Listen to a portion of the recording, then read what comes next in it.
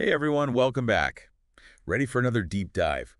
We've got a good one lined up for you today, all about some of the big choices that go into building a small sat. Yeah, it should be fun. It's interesting. You send over these excerpts from Orbital blog content, Yeah, and they really get into the nitty-gritty, which I know you love. absolutely. They're really relevant because when you're talking about something as complex as a satellite, even a small one, the decisions you make can make or break the entire mission. No pressure then. Right, Right. right. Okay, so the first excerpt dives right into the heart of things with the command and data handling system. The C&DH. Yeah, C&DH, right, which to someone like me sounds a little intimidating, to be honest. Well, it's interesting, right? Because it's like the brains of the whole operation. You can think of it like the control tower at an airport, making sure everything runs smoothly. Oh, okay. That makes it much easier to visualize. So it's not just about sending commands up to the satellite. No, it's about way more than that. It's about monitoring the satellite's health, managing all the data it collects, and making sure everything keeps running smoothly even when things get tough out there in space.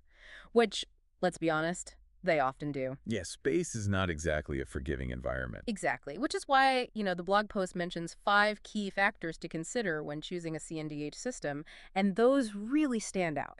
Yeah, and two in particular, I'm no engineer, but even I can appreciate how crucial reliability and redundancy are, especially when you're talking about something as complex and risky as launching something into space. Yeah, I mean, imagine spending years, right, years on a project only to have it fail because one single component It's like malfunctions. the ultimate nightmare. So that's where redundancy comes in, right?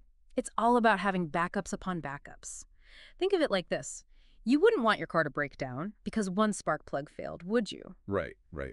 Redundancy is like having spare spark plugs, maybe even a spare engine, just in case. It's about making sure the mission can continue even in the face of unexpected challenges. And trust me, space is full of them. Which actually makes me think of the other factor they mentioned, environmental considerations. Hmm. That takes on a whole new level of seriousness when you put it that way. Oh, absolutely. I mean, we're talking about extreme temperatures, intense radiation, and the vacuum of space itself. Right. It's not exactly a walk in the park out there. Your C&DH system has to be built tough to survive, let alone thrive in those conditions. So it's like designing for the most extreme environments on Earth, but times 100. Yeah, something like that. It's incredible, the things they have to consider when designing for space. So speaking of designing for space, the second excerpt you shared focuses on something called the SmallSat catalog, which sounds kind of like a game changer. I don't know why. Maybe just the name of it. Well, it kind of is, because remember how we were just talking about the importance of reliability and redundancy? Hmm. Finding the right parts, the ones that can actually hack it in space?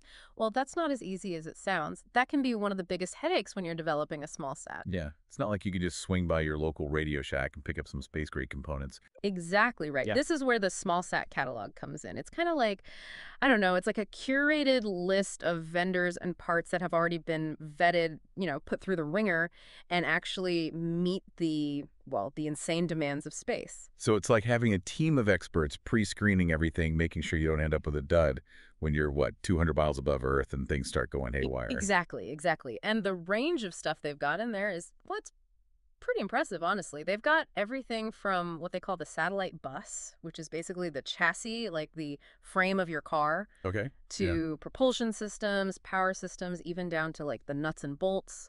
Speaking of which, I actually noticed they even listed ground systems in there, which I thought was interesting. It's easy to get caught up in the whole, launching things into space part of it and kind of forget about everything that has to happen down here on the ground. Oh, for sure. Ground systems are essential, really. I mean, a small sat is only as good as its connection back to Earth, right? So when we say ground systems, we're talking about all the equipment, the antennas, receivers, transmitters, all that stuff that lets you talk to your satellite, get data back from it. So it's like the unsung hero of the small sat world. Exactly. If you don't have reliable ground systems, it's like sending a text message and never getting a reply.